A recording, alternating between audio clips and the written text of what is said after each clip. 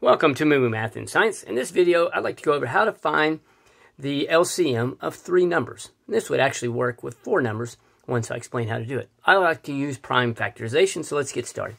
5 is already a prime number. Now we have for 15, let's go 3 times 5, circle the prime, so we're already down to prime numbers. For 20, we'll go 2 times 10, circle 2 because it's prime, then 2 times 5. Now, I used to use another technique, but I have just found this is the easiest thing if you're using prime factorization, and that is to make a chart. Okay? Then all we do is we write the numbers in the chart. So for 5, the prime number's in the chart. So for 5, we have 5. Okay? I'll draw a chart like this.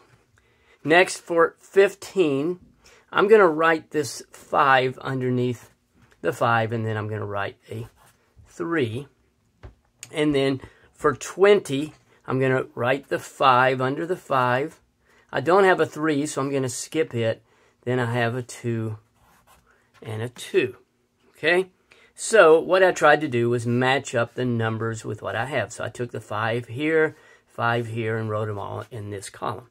Now all we do for the LCM is basically multiply these numbers together, but follow this rule.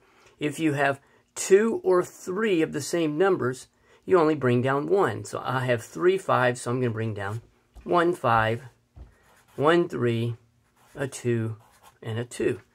Then all we do is multiply that together. So let's start doing that.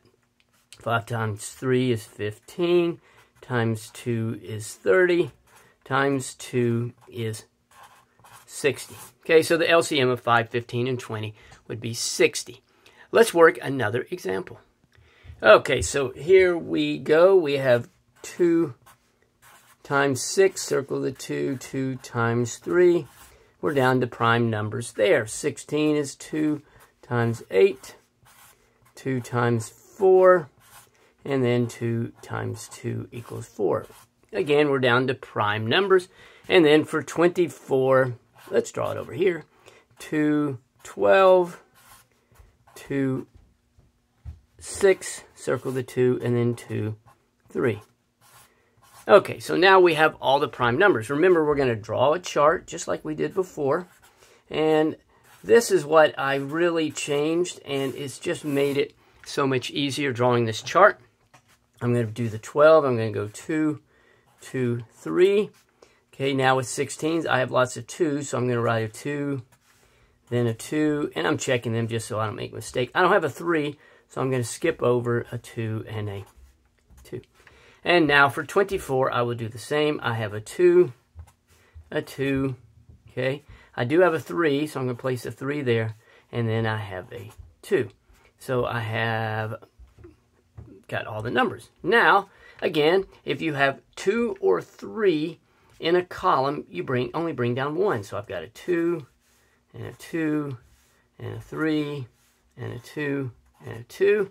And then all you do is multiply this together. Let me move it up just a little bit. There's 4 times 3 is 12, times 2 is 24, times 2 equals 48. Okay, so that is the prime factorization of 12, 16, and 24. Okay, again, in summary, you create a factor tree for each number. You use this nifty chart. You write all the prime numbers in the chart and try to line up similar numbers.